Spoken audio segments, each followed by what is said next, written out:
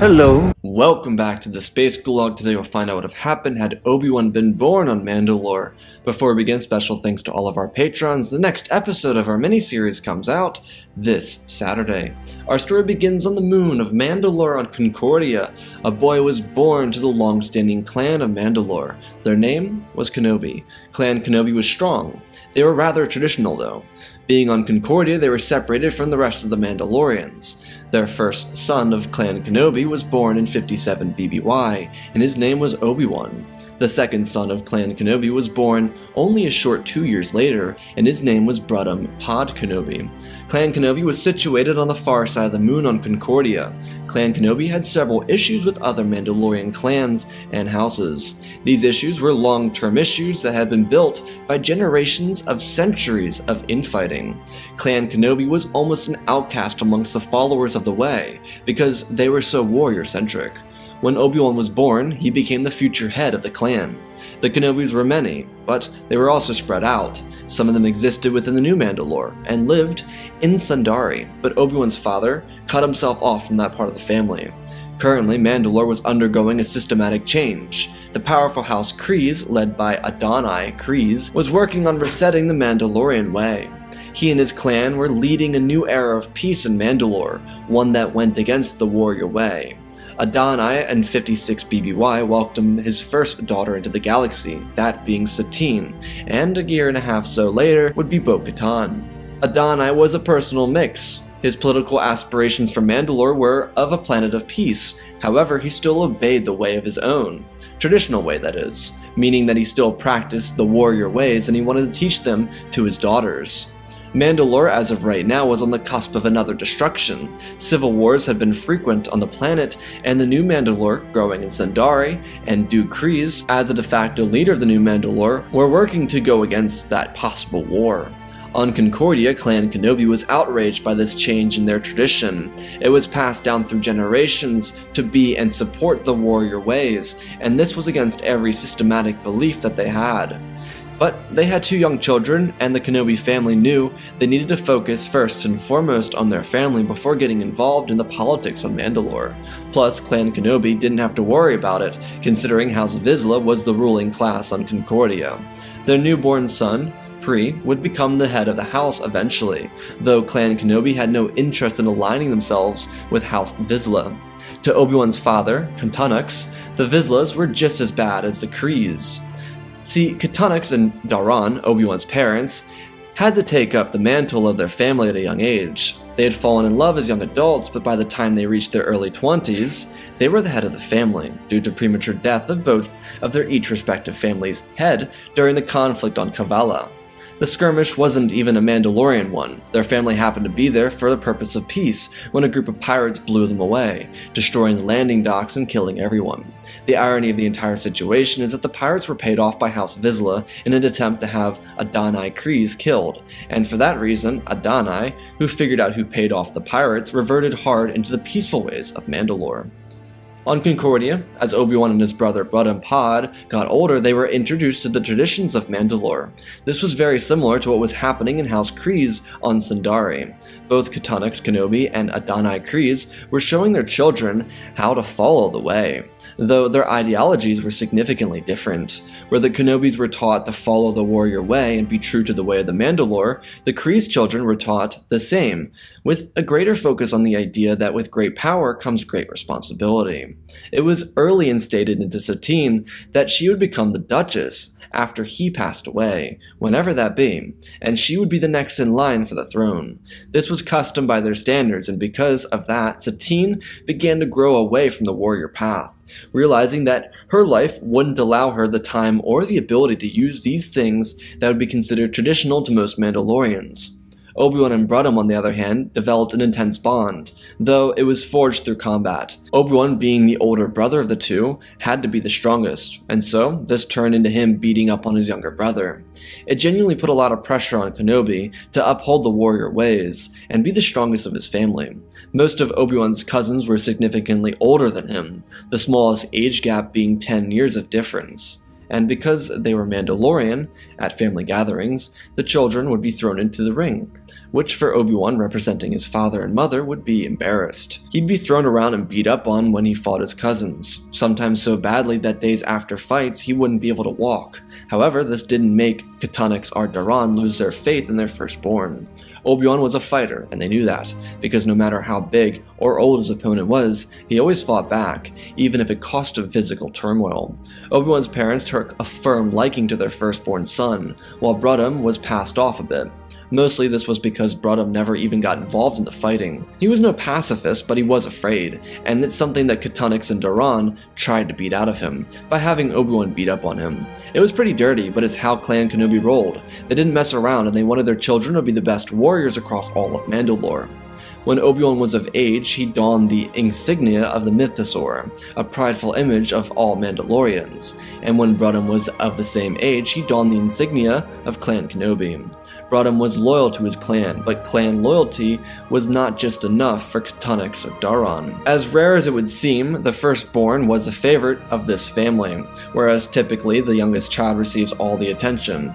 The first love of the Kenobi parents was Obi-Wan. As Obi-Wan got older, he got more talented. Considering Obi-Wan often fought with his parents in a means to achieve his worthiness in the eyes of his parents, he got really good at fighting. As an 8-year-old, he was fighting his full-grown adult parents, but never winning, but always fighting. It was Obi-Wan's weakness. Truly, his seemingly unattainable quest to please his parents, because they never seemed to show pride in him. They put him down when they, as grown adults, threw him through walls or knocked him out. It was sweet compared to the verbal abuse their other son received, but the physical wounds piled up on young Obi-Wan. His bones were constantly broken and disfigured, and he also received a good amount of head trauma. Of course, when Obi-Wan had broken bones, his parents would help him heal himself, but they'd still make him fight, instilling into him that the way of the Mandalore was never meant to be easy, and in such difficulty, he would find success. For the parents of Obi-Wan, they saw no real issue with their parenting. They believed that their love was helping Obi-Wan become one of the best, not realizing the toll it could possibly take on him. Because behind Obi-Wan's doors, he was obsessed. He couldn't sleep much, he ate rarely, and he rejected any sense of communication with anyone unless it was explicitly violent. Sometimes Brutum would want to play with his older brother, but that 9 times out of 10, unless Obi-Wan had a broken bone, would result in Brutum having his arm twisted out of the socket and his face thrown into a wall. Brutum and Obi-Wan grew apart very easily and quickly after fighting was introduced to them. There wasn't a large gap between the two of them when they were born, but any bond they had established as infants was gone before either of them hit double digits in age. The tragedy of all of it was the fact that Obi-Wan didn't see anything wrong with it. His lust for power and desire to achieve victory felt like they were necessary for him to do. Sure, the physical toll of not eating or sleeping at a young age was heavy on him, but how could he sleep? He wanted to be the best, and the best couldn't rest, even if they were broken. Of course, Obi-Wan eventually got his sleep after being too physically exhausted to go on, which typically would happen after 24 to 48 hours of no sleep, in which he would typically get a solid 12 hours of sleep before being thrown from his bed by his parents. On Sundari, the parenting situation was much different. Adonai Kryze had shown his 2 daughters the warrior way. Satine, who initially was intrigued by the warrior ways, decided to leave them behind after a bombing ravaged part of Sundari. It was a bomb laid inside of a palace and study for children. The explosion was placed by members of the Way, and it claimed the lives of 20. Satine from that point forward forewent the ways of the Mandalore and the warrior tradition. She would embrace what her father politically was trying to stand for. She decided that she, instead of training with her sister anymore, would head to the political capital in Sundari and spend time with the politicians. This drove a wedge between Bo and Satine. Bo-Katan, who was told by her sister that she always loved her, had a hard time believing it. Satine always tried to be loving towards her younger sister, however Bo stopped reciprocating it back towards Satine. Bo focused on the warrior ways, and Satine focused on what she needed to learn for when she eventually rose to power. Satine felt an overwhelming pressure of what would eventually be called her throne. She didn't know what would happen in the time before she was thrusted upon that throne, but she did know that she needed to be ready. Old Mandalorian warrior terrorist attacks were getting more and more frequent, and they were polarizing the people of Sundari. This got so bad that the new Mandalorians, the ones who didn't want to war, became more interested in bringing down the old Mandalorians, so that they could actually focus on this new pursuit of peace. Because truthfully, at this particular time in history, for the first time in Mandalorian history, there were more peaceful Mandalorians Mandalorians than warrior ones. Tensions were high, but on Concordia, Clan Kenobi kept themselves hidden from the building tension. Their focus was to ensure their sons were ready for whatever conflict came their way. After a family gathering, Obi-Wan was left nearly crippled. One of his vertebrae was snapped out of his position when his 26-year-old cousin slammed him into a pillar. Obi-Wan at this point was only 11 years old, and the pain he was in was excruciating. Brutum felt terrible for his brother, but being that he was clearly not the favorite child, he didn't stand up for his brother, mostly because he didn't believe he warranted the ability to actually stand up for him or himself. The few times Brutum got into fights with the older cousins, he was knocked out almost instantly. The difference between Obi-Wan and Brutum was that when life kicked Obi-Wan down, he fought fire with fire. When life kicked Brutum down, he took it.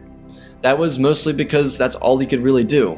His parents didn't favor him, his brother was stronger and older than him, and every time he got into a fight with any of the family members, he was essentially abused. Brutum was only 9, and to be treated the way he was kept him from feeling like he could ever stand up for himself.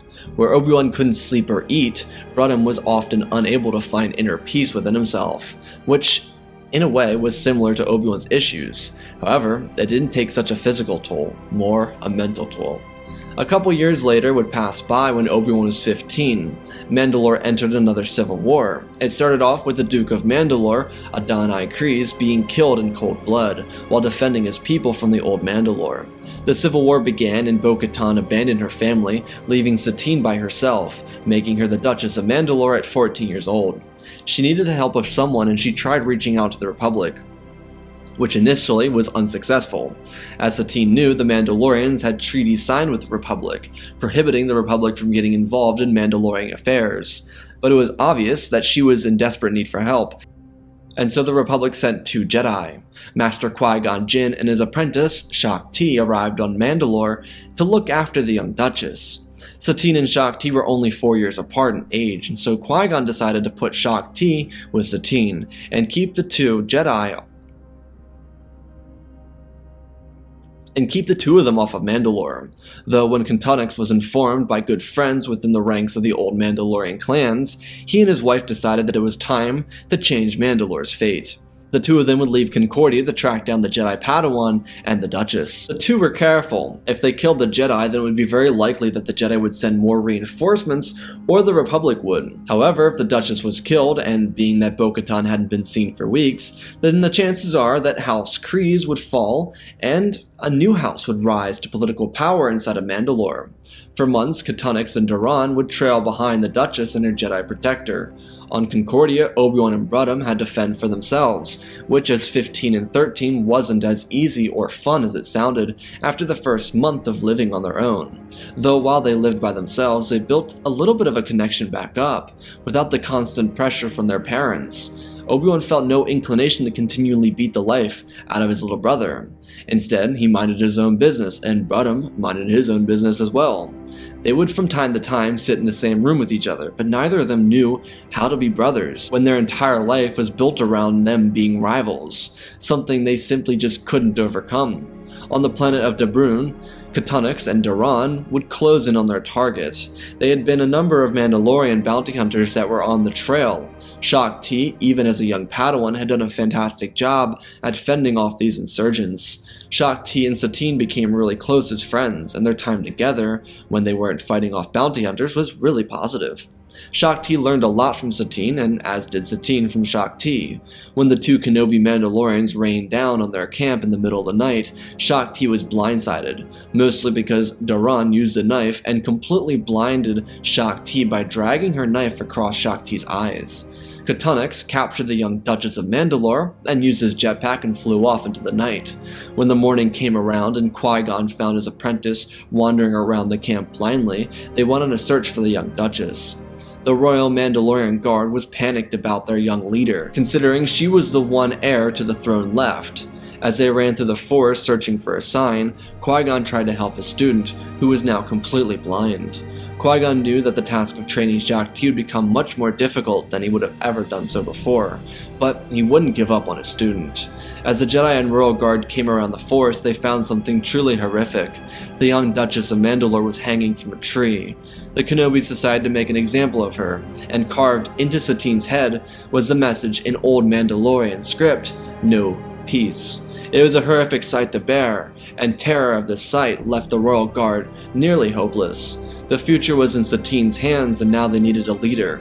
But firstly, they banished the Jedi, telling them that they should never have been brought to Mandalore to help. The Jedi were never welcome to return to Mandalore, and it would be up to the Mandalore itself to recover from this travesty. Catonix and Duran returned to their homestead on Concordia with lots of pride. They had destroyed the new Mandalorian Duchess, and hopefully their peaceful ways would be extinguished. But when they returned, they were disappointed to learn that Obi-Wan and Brudham hadn't been fighting with each other, and so, for their punishment, they sent both of their boys out on a walk. For Mandalorians, these walks weren't a stroll in the park, they were walks across the barren wastelands of Concordia, a land with no life, no water, no food. This walk would teach their children the lesson. However, it was very common for individuals to take this walk to die. It was something only the strongest could survive, and because it seemed like Obi-Wan was taking the mantle of the older brother, they separated the two brothers and forced them to walk on their own. It was a great disappointment for the Kenobi parents, and they, because of their children's failure to uphold the way while they were gone, abandoned their homestead, burning it all down to the ground. All their children's belongings were burnt as well, before abandoning Concordia and going to the front lines of the Civil War. Obi-Wan and Brudham each had their own Mandalorian armor, and they wore it. However, it didn't mean they would be safe forever. They had to cross the wasteland, and if they survived their journey, they would be worthy of returning to the clan. If one of them made it and the other one didn't, then it would be goodbye forever to the other sibling. The Kenobis were extreme, even by traditional Mandalorian standards, but they were some of the best warriors on all of Mandalore. So, was it really a surprise that they were just built different? Not really. Obi-Wan traversed the wastelands for 3 days, and at the end of 3 days he saw nothing. He couldn't continue to walk, and he was on the verge of death. Obi-Wan was crawling, sweating in his Mandalorian armor, burning up under the heat of the sun. He was on his hands and knees, crawling towards nothingness. Obi-Wan, before his vision ran out and his world was covered in darkness, saw nothing, to assume that he would ever be redeemed. Obi-Wan woke up into a pouring rain. His body nearly shut down, but the pelting cold rain woke him up from his near-death experience. Obi-Wan immediately removed his helmet and cupped his hands as a means to get as much water as he possibly could. He needed it, and when he got it, it was able to give himself enough strength to get up. He drank as much as he could, and then he used his helmet to pick up as much water as he could to save it for the rest of his walk. Obi-Wan could only hope that his brother survived the wastelands. Obi-Wan knew how fortunate he was, because rain in the wasteland happened once every 100 years.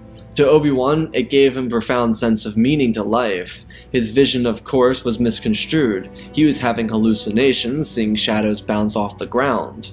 The rain saved Obi-Wan, and he got to the edge of the wasteland to find his parents waiting. When he got there, Catonix blasted Obi-Wan in the face with his fist, knocking his son out immediately.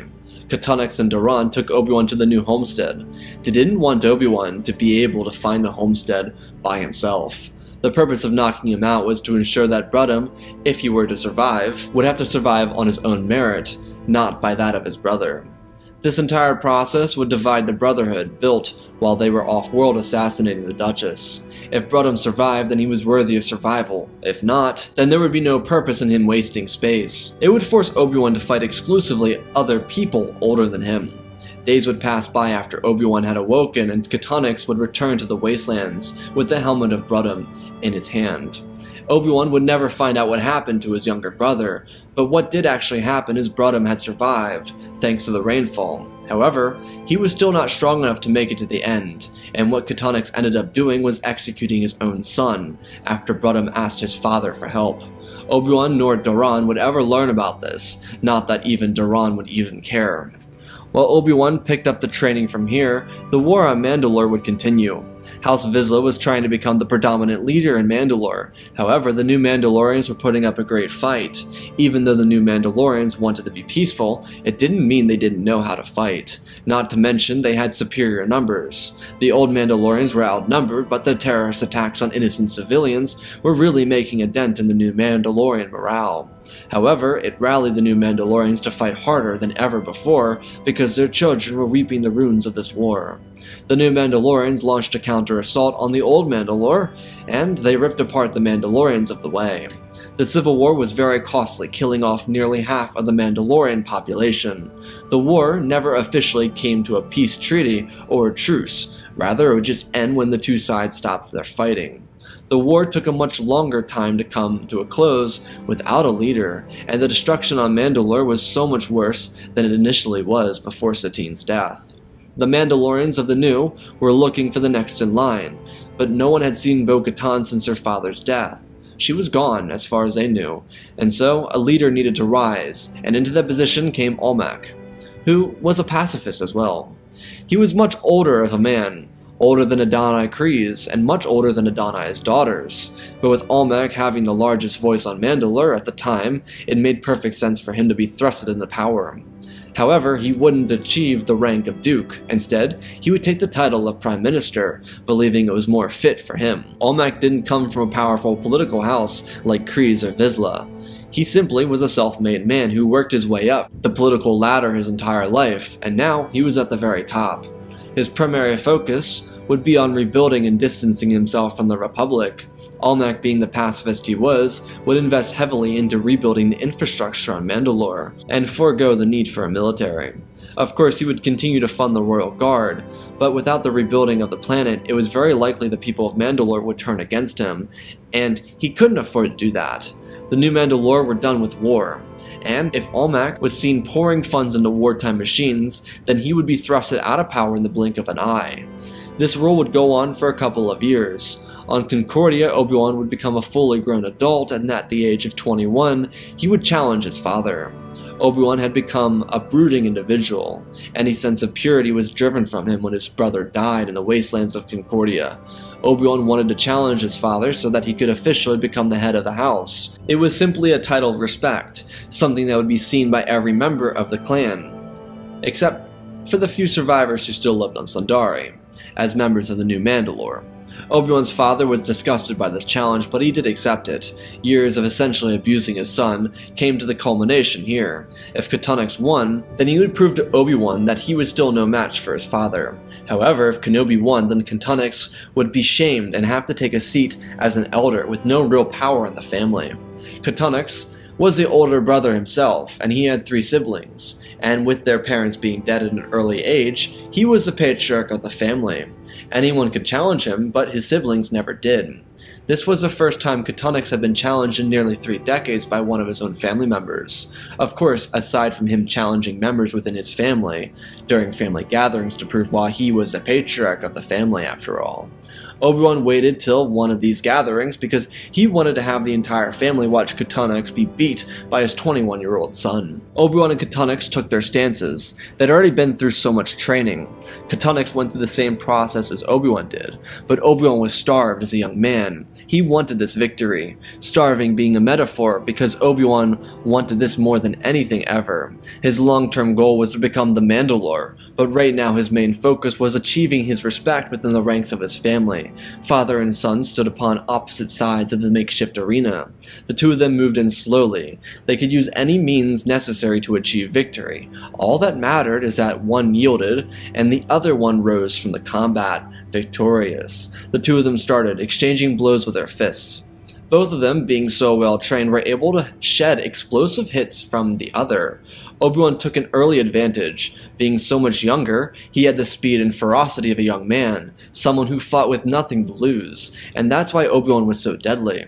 He had nothing to lose. Katunix, on the other hand, had everything to lose. His 30-year-plus reign would come to an end here, and he wasn't going to play nice just because it was his son. The two of them traded blows until it turned into a wrestling match, an aspect of fighting that Katunix specialized in. Obi-Wan knew that he needed to keep distance between him and his father. Obi-Wan was so much taller than Katunix, which wasn't saying much because Obi-Wan wasn't that tall of a man. However, Katunix specialized in closing distance between taller opponents, and after 5 minutes, Katunix dragged Obi-Wan's arm so far back it snapped in 3 places and shot out of socket.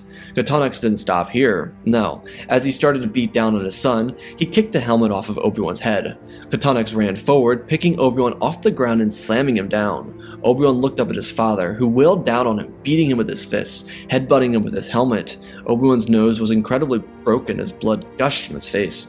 Katonix didn't stop. He wouldn't stop until Obi-Wan yielded, but Obi-Wan wouldn't do that. Obi-Wan kicked up, slamming his father in the backside, throwing him off of him. Obi-Wan stood up. His vision was blurry. He could see clearly out of one eye as he staggered to his feet.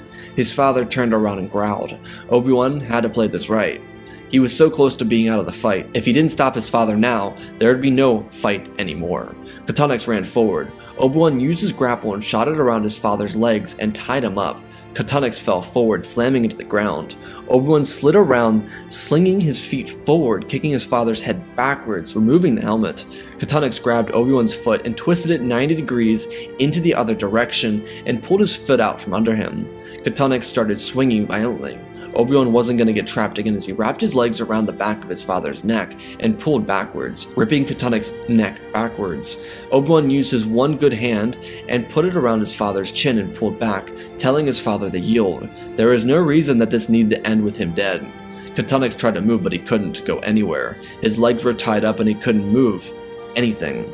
Obi-Wan had perfectly pinned him down. The only options Katonix had were to yield or simply die, and he didn't know if his pride would get the best of him or not. He tried to move, but he couldn't. He really couldn't actually do anything. Obi-Wan looked down at his father and then back up at his family. His father didn't yield. Obi-Wan took a deep breath and ripped his wrist back, snapping Katonix's neck. Obi-Wan stood up, looking down at his father beneath him.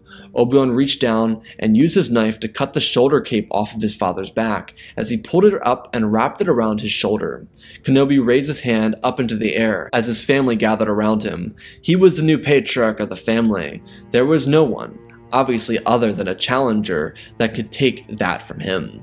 Obi-Wan let out a terrible scream that sounded more like a war cry. He was a victor, but to Obi-Wan, it felt like he overcame his greatest challenge. Though it wasn't like he felt free from his troubles. His father certainly left him with some emotional baggage.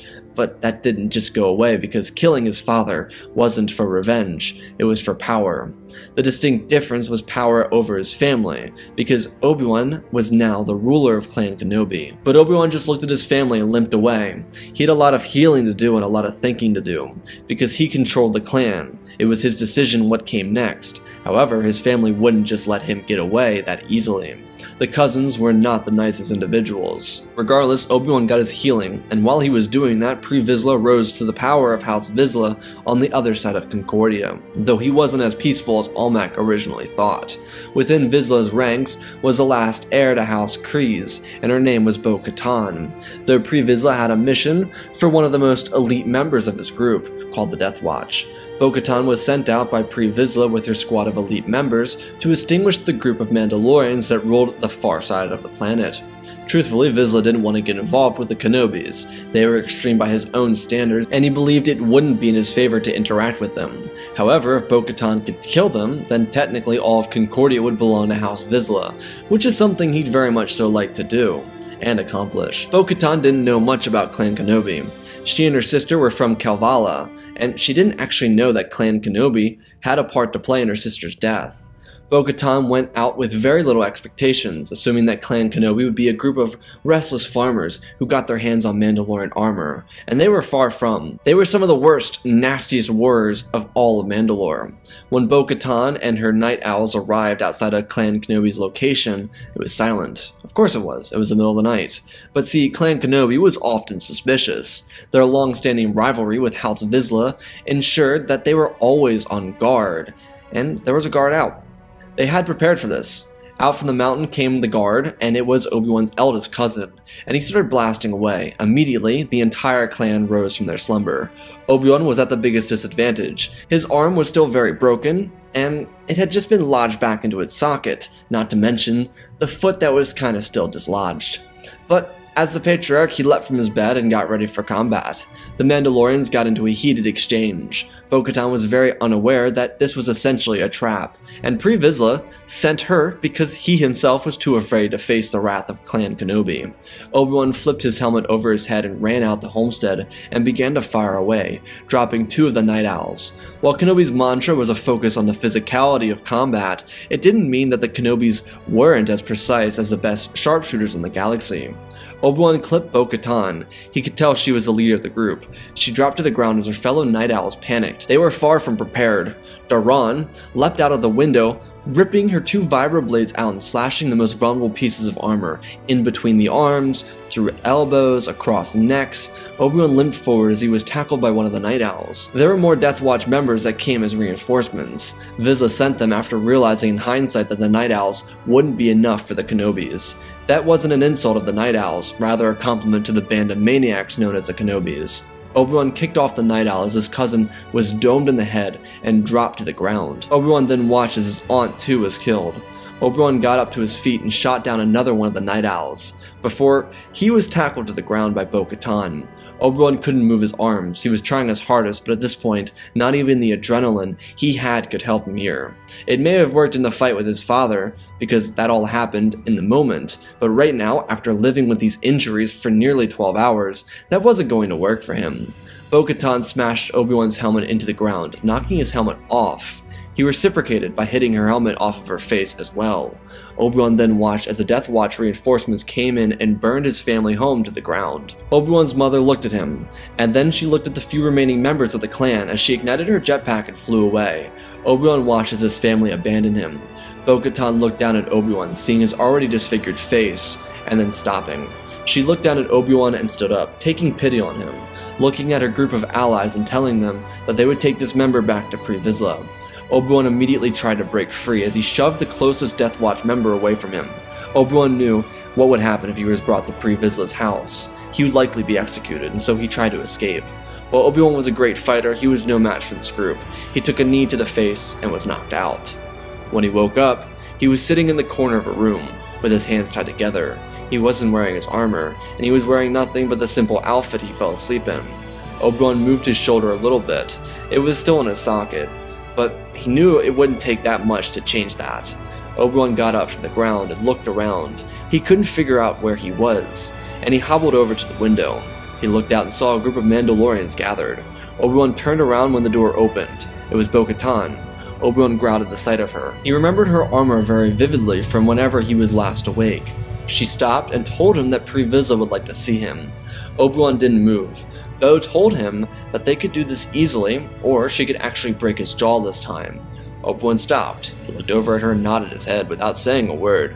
Bo-Katan did have a way with her word, and she took Obi-Wan by the wrists and pushed him in front of her. Obi-Wan looked back at her as she backhanded him across the face, telling him to keep his eyes forward. Obi-Wan still didn't say a word. When they got to the main chamber, Pre-Vizsla was chatting to a Mandalorian wearing blue and gray armor, one that turned around and left as Obi-Wan walked in. Bo pushed Obi-Wan to the ground in front of Vizsla as he held out the darksaber in his hands. He tossed it up and down.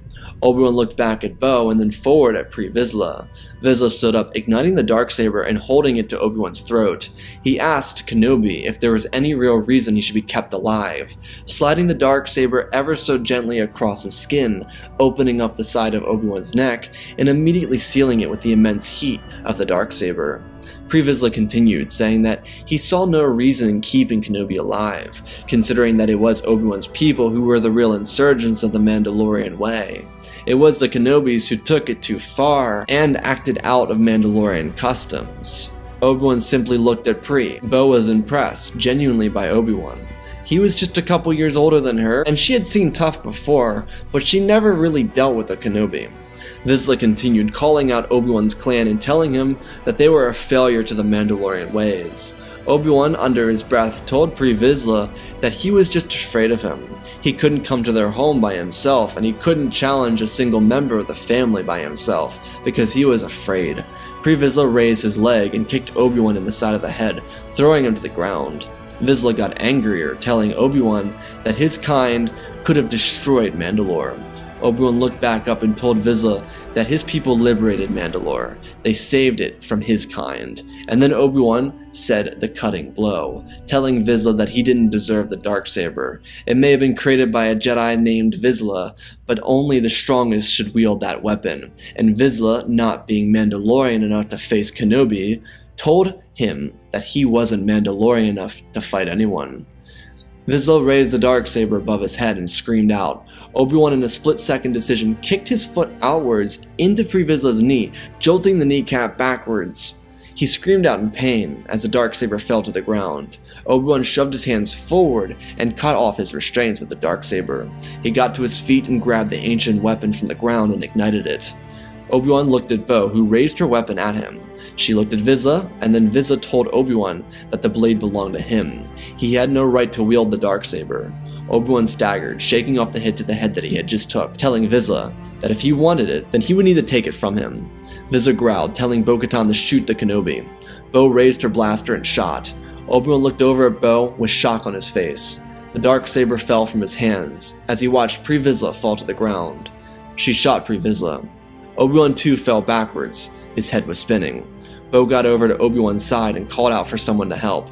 There were no other Mandalorians in the room to see this occurrence. The only ones that saw anything were the 2 Mandalorians currently still alive. Help came in as the Mandalorians asked what happened. Bo told them that the man from Clan Kenobi won the Darksaber in combat from Pre Vizsla, but he needed to be healed. The Mandalorians ushered Obi-Wan into the medical room and put him on a medical table and immediately got to work on him. His head had internal bleeding in it, and he needed to get back to ASAP, or he would die from the wounds. Bo-Katan watched as they got to work on him, and then thought back upon her actions. She didn't know why she made the choice. Truthfully, she was only 18, and what Obi-Wan said was very true. It seemed like Pre Vizsla was afraid of them, afraid of the Kenobis, and so, if he was afraid, why should he rule? Obi-Wan showed no fear, and Bo respected that as a Mandalorian. Maybe he was cheating, but Mandalore needed to be ruled by someone strong. Regardless, who's to say that once he was conscious again, she couldn't just kill Kenobi for the Darksaber anyways? It's not that she knew that Kenobi's family was the reason for her father and sister being killed anyways, right? Obi-Wan eventually woke up, but he was very confused, not knowing where he was. But Bo-Katan happened to be in the room. She caught him up on everything, and when he asked what happened, Bo told him that he won the Darksaber. Obi-Wan didn't actually remember this, but what hurt could a lie like this do? Certainly Clan Kenobi wasn't as insane as Vizsla made them out to be. Bo told Obi-Wan that Death Watch now served him and his clan for his action to take down House Vizsla. Obi-Wan jolted from his bed, telling Bo that House Vizsla hadn't fallen yet, asking where the Darksaber was. Bo pointed to the table on the side of his bed. Obi-Wan looked over as he felt lightheaded. Bo got to her feet and slowly pushed Obi-Wan back down onto the bed, telling him that there would be time for him to take his mantle. Obi-Wan looked into the iridescent light above him as he faded into his sleep. Weeks later, Obi-Wan would be functional enough to stand on his own, to operate on his own when he got up. He was again greeted by Bo-Katan. She had been by his side for most of the process. Obi-Wan took the Darksaber and his armor as he asked if she had heard anything about his family or anything regarding his family. She hadn't, and Obi-Wan understood.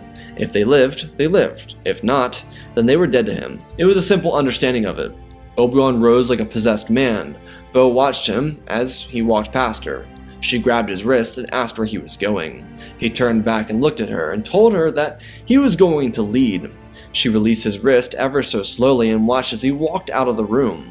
Obi-Wan walked up to his throne and sent a transmission out to his family's call line, telling them that he killed Pre Vizsla for the Darksaber, and Concordia now belonged to House Kenobi. Duran and the 5 remaining members of Clan Kenobi made their way for the palace, under the belief that it now belonged to them. Obi-Wan waited patiently. By this time he had mostly healed from his fight with his father and the damage sustained by Vizsla and Bo-Katan. When his family eventually arrived, he brought them into the main room, telling them how happy he was that they were here to join him, how thankful he was for having them in his life. Obi-Wan's mother spoke up, telling him that they were so sorry for abandoning him. Obi-Wan smiled, telling him that it all wasn't their fault. They couldn't do anything in the situation. But it's alright, because it was in the past. As Obi-Wan said that, he ignited the Darksaber into his mother's back, and he dropped his wrist, releasing a number of whistling birds from his weapon on his wrist. The 4 other members of his family dropped to the ground, immediately dead. Duran fell to the ground beneath her son, still breathing.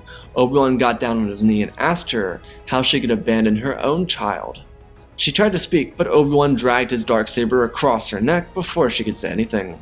Obi-Wan knew that his family would be the largest challenge to his rule, and getting rid of them first would allow him the chance to naturally fall into power. There was greater business to attend to in his eyes, without the distraction of his family. Obi-Wan would spend months adjusting to the Death Watch and understanding their customs. No one would challenge Obi-Wan, but he would become friendly with the person who deserved the Darksaber, the person who actually killed Pre Vizsla and saved Obi-Wan from the blood clot that was in his brain. Bo-Katan was a secret weapon. She could either be Obi-Wan's poison or Obi-Wan's enforcer. She held herself together, and she didn't fear anyone. With Obi-Wan assuming complete control over the Death Watch, he ruled with an iron fist. He told the members of Death Watch that he would lead them to victory over the new Mandalore. Their inability to be one with the true Mandalorian ways were plaguing the planet of Mandalore to its core. Obi-Wan informed the Death Watch that they would train harder and stronger than ever before, and they would take down an overbearing force. It was not by the will of Almec if Mandalore would become peaceful, it was by the will of the Mandalorians of what their fate would become decided. So Obi-Wan began training his Mandalorians in the way of Clan Kenobi, brutal, ruthless, mercilessly. If someone was too weak for the Death Watch, then they would be executed in front of the entire clan. Obi-Wan made them do it to themselves, so that they could learn the importance and strength. Though what Obi-Wan was forcing them to do was a bit extreme even by their own standards. Obi-Wan didn't go as far as having the foundlings executed, but it was in fights between brothers and sisters. Kenobi didn't want the Mandalore to lose again, and for the most part, neither did the people who were serving under him. The odds were against them. If they didn't succeed, then their way would almost be lost entirely under Prime Minister Almec. Their one mission was to take the fight to Sundari and win. Bo-Katan saw reason to take issue with Kenobi's ways, but at the same time, she didn't want to fight him. Her original plan to kill Obi-Wan after he recovered faded away. Since she was the leader of the Night Owls, she was constantly fighting with Obi-Wan. Of course, these fights were training fights, not actual fights over who would wield the Darksaber. However, the two of them got close through their fighting. Obi-Wan, who grew strong as a warrior within his clan through his hard fighting and some may even say dirty moves, didn't pull them on Bo-Katan. The reason wasn't because he was being nice or going soft, but because as a member of Clan Kenobi, he was fighting for survival. With Bo-Katan, it didn't feel like they were fighting for survival. Instead, it felt like they were trying to better each other, and it's something that Obi-Wan hadn't ever had. Bo-Katan brought out another side within him, and it was all developed during this time alone, which they spent a lot of time alone. The main reason they spent so much time alone is simply because they were the two leaders of the Death Watch. Obi-Wan was essentially the Mandalore at this point, and Bo-Katan was the warrior of the Night Owls. Though there was a bit of clan turmoil. When word reached the other true Mandalorian clans about Clan Kenobi taking over the Darksaber from House Vizsla, the other clans and houses wanted to take their shot at power. It was a large fallacy within Mandalorian culture, the incurable need to claim the power of the Darksaber. The first challenger came from Clan Ren. However, Obi-Wan, having fully recovered by this point, saw no real purpose in worrying about these challengers, because shortly after he stopped Clan Ren's challenger, he killed the member of Clan Saxon who challenged him, the name of that challenger being Gar Saxon. It was a challenge, but it didn't last forever, when Obi-Wan killed the strong, towering member of Clan Saxon. Obi-Wan's rule over the Death Watch was successful. He never saw Jango, and as the galaxy rapidly changed after the death of Jedi Master Qui-Gon Jinn at the hands of the Sith during the invasion of Naboo, Death Watch prepared for his attack on the peaceful Mandalorians on Sundari. Kenobi had loosened the reins a little bit on his soldiers, seeing that he was able to get the troops down to the best of the best. Also, Obi-Wan himself had reins on himself, though those were enforced by his leader of the Night Owls. Bo-Katan had her own way with Obi-Wan. It was an unspoken thing, and neither of them addressed it. To be fair, it was a bit awkward. They didn't make it awkward, however, they just didn't make it clear to each other that it was evident, essentially just without the valuable communication needed to address it. For someone like Obi-Wan, it was difficult. He never loved anyone. Not a family member, not another person. He was tame right now, but that by no means meant that he was a joy for his foes. He just didn't know how to release himself. He emitted tension, and how could he not? Childhood trauma ate away at him, but he didn't acknowledge it, and he couldn't. Bo-Katan, on the other hand, was very similar, except she had love for the early part of her life. She was given it by her family, her sister, her father. They all had a large influence on her. However, she shut herself off from those emotions. This little bond between Obi-Wan and Bo-Katan was like two boulders smashing into each other, rigid surfaces that felt like obsidian but on the inside had the possibilities of treasure. Though before they could ever discover the treasure, Obi-Wan melted up his people for an assault, and they left. For Bo, this was actually a bit painful. She hadn't realized she had feelings, and being blown off had a rough feeling for her, though she wasn't the only one who felt as such. Obi-Wan felt a certain buzzing in his chest, like he'd made an error in his ways. But he was a leader. He thought he had to do only what he could do best for his people, though he didn't realize he could also take care of himself too. But this was a struggle he had never been able to decide or overcome. The Mandalorians left Concordia. They united in great force and they marched on Sundari. The people of Mandalore, who enjoyed a couple years of peace, were outraged when the Mandalorians came to their home world blasting away. It was a massacre. Prime Minister Almec wasn't prepared at all, and the several years of hardened training done with the Mandalorians under Kenobi, the only fighters with any sort of training to defend themselves in Sundari were the elite guard and Almec, who stood no chance. Most of the people in Mandalore put their armor away or gave their weapons away, believing they had no need for it. And the truth is they didn't until Death Watch showed up. Death Watch came in and showed no mercy, specifically to the Royal Guard of Sundari. They stood no chance, and they got massacred. Kenobi's troops pushed across the capital Sundari, and at the same time Obi-Wan and Bo-Katan marched into the palace on Sundari. They killed the guards, and once they were dead, Obi-Wan ignited the Darksaber, and within 3 strikes had Prime Minister Almec to his knees, telling Bo-Katan that he would execute Almec before the entire population by nightfall. Obi-Wan asked that Bo-Katan's Night Owls clear out the palace, and she nodded her head as her troops entered the palace and took over. The hostile takeover of Sundari was quick, and when the night rolled around, Kenobi dragged Almec out before the population of Mandalore and told them that the way was of tradition. If they did not allow their tradition, then they would become traitors to the way of the Mandalore. The crowd watched as Almec was beheaded in front of the entire population of Mandalore. Obi-Wan told the people of Mandalore that nothing would change, other than them embracing their warrior past. Those who desired to be warriors would begin a new life. However, Mandalore would not forsake their traditional ways. Kenobi raised the Darksaber above his head, and a silent crowd slowly but surely crept up towards a loud, overwhelming roar. Several days later, Obi-Wan would be sitting on his throne during the middle of the night. He was thinking silently, both of his feet lined up against the other side of his throne. He wondered what would come next. He did it. The impossible task. The time felt like it flew by so quickly, and yet all he had was this, the throne. All of his life was mounting up to this moment, and yet, at the end, he had nothing but melancholy. The travesty of this situation is that while Kenobi may have achieved everything he was taught to achieve, at the end he won nothing. The goal may have been his, and the destruction that now belonged to him wasn't his. Obi-Wan was taught his whole life to seek challenge, and now he had none of that. There was nothing for him to be challenged by, and there was no one to make him feel as if he had to fight for what he had. In a weird way, it was like nothing. During this internal thought, Bo-Katan would wander into the throne. Being that she was a part of Obi-Wan's top soldiers, she was able to reside within the palace, which had enough rooms to sustain an army. She asked why he was still up. Obi-Wan turned towards her. His head had been facing the ceiling, and he didn't actually hear her come in. He told her that he did it. There was no longer a challenge. She didn't quite understand, as she told Obi-Wan that there were still parts of Mandalore for them to capture. Obi-Wan shook his head. There was so much more than just capturing Mandalore. It wasn't even about Mandalore. Bo looked over at Obi-Wan and asked if he would come for a walk with her. Obi-Wan nodded his head, and the two of them walked throughout the halls. She listened to him, and he listened to her. They shared their thoughts and their feelings. Obi-Wan and Bo walked through this stint in the palace, and it would be the most awkward and fundamentally odd way to express their emotions for each other. It would be a bit slow, but it was through their odd, some would say charismatic, and others would say charming demeanor towards each other that their relationship was built. It would be strong enough at its roots, and it would last long enough to see the beginning of the Clone Wars. Without a need to partake in the war within the galaxy, the Mandalorians would stay away from the conflict. From time to time, Mandalore would pick fights with individual planets or systems within their sectors. During the Clone Wars, it led Mandalore into expanding its reign of influence by capturing others.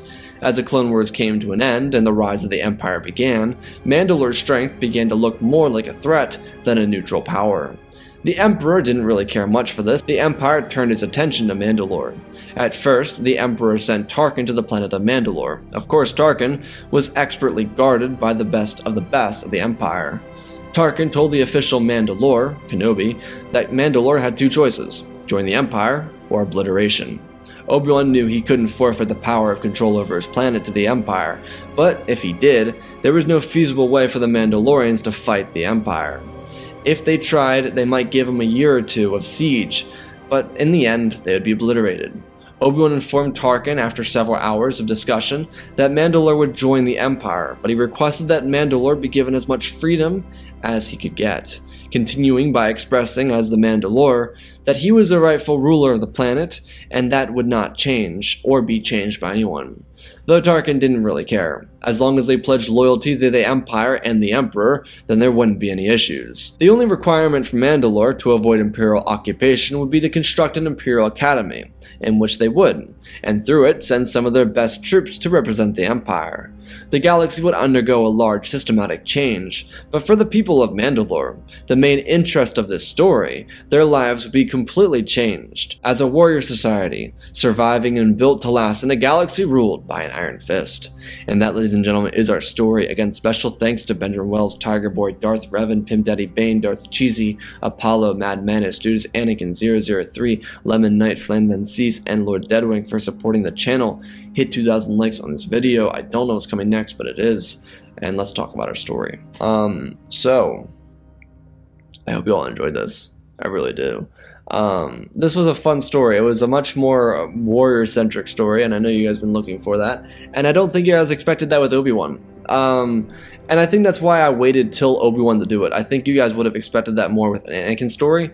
And the fun thing about doing these Mandalore arcs is, like these Mandalore stories in particular, at least the last two that we did, like the Anakin one and this one in particular, is that with those particular characters, Anakin and Obi-Wan, if they're born on Mandalore, I can kind of change up their characters as much as I want. And yes, I'm not saying I'm not going to go back and redo these, but considering we just did a video about Obi-Wan and Satine, I really felt no need to redo that or retouch that, and I feel like for most of you coming into this, were expecting that, and I don't think I did that. I think I did very much so the opposite of that. And I wanted to build up Obi-Wan's character. Now, I know something that's going to get said, and it's going to get so overlooked right by the time this video comes out, is what about Anakin? This story's not about Anakin. The title was about Obi-Wan, and I know Anakin's like the main character of Skywalker Saga, but like as like, for example, as in Andor is the main character, and Anakin and Vader are never mentioned once. That's kind of the point of this story, right? If I put too much attention on it, it takes away from the focus on the actual story at hand, which is all about Obi-Wan. It's kind of the same thing that happened in the Obi-Wan Satine story. It's like if I take too much attention away from the main story, then you kind of lose the story, Like in a story that's like 2 hours long, yeah, sure, that can work. That's like your A plot, your B plot, and maybe even a C plot. However, this is not that. Now, this story is really long, considering I did it in one day, but this was not a story that was ever meant to be a 2 hour long story. This is a story that I only ever wanted to be about Obi-Wan, and that was kind of what I wanted to accomplish. And building up a character, and one of the fun things that is like in the story that's a connection back to canon is Obi-Wan had a brother in canon. He mentions it in the Obi-Wan show, and so I gave him a brother in this video, and that was kind of fun. But I wanted to show the polarity, because I've talked about this before, my liking of Satine. However, it doesn't mean I cannot write this, and I wanted to be able to give that polarity, the difference between like writing like the Obi-Wan falling in love with Satine video that we had a couple weeks ago, and this. Very polar opposite stories, very polar opposite differences.